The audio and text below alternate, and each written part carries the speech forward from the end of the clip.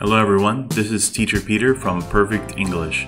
Today we're going to be reading the story, or not really a story, but the book called Animal Colors.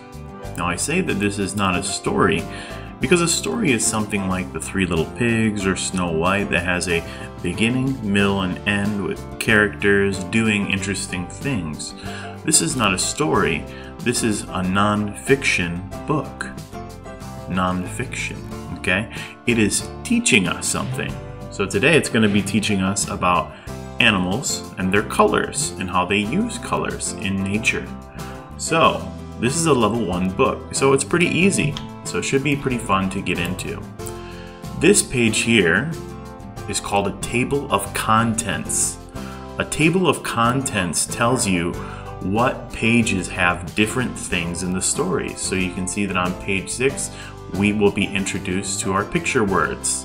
And then on page 8, we will be introduced to the topic of animal colors, and so on. You can see we will be talking about different places: mountains, jungle, desert, grasslands. And then at the end, there are some activities which you will do in class with your teacher.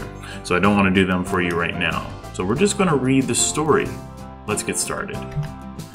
These are the vocabulary words, or in this case we're going to call them our picture words, because they are the words with pictures.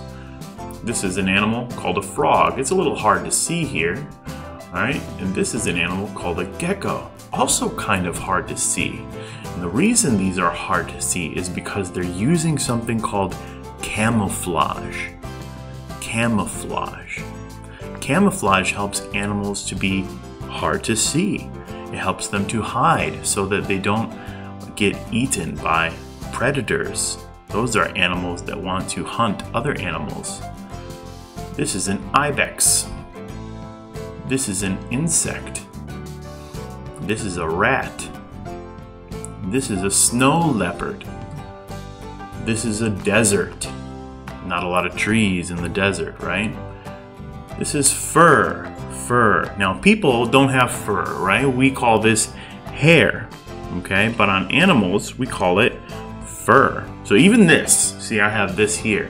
In Chinese, you will translate this as fur, but in English, we still call this hair. It's called facial hair. This is hair on your face. Grasslands, jungle, mountains, rock, sand, and the last word is snow. Snow. Animal colors. What colors are these animals? This animal is brown and green. This animal is orange, brown, black, and pink. Lots of colors. This animal is yellow, brown, white, and black. Color helps animals. Color helps some animals because other animals cannot see them. The big cat wants food. Sorry, this big cat wants food. Color helps it. The animal cannot see the big cat. Color helps this little frog too. Some animals want to eat it, but they cannot see it. Look at these animal homes. What colors can you see? Mountains, jungle, desert, grasslands.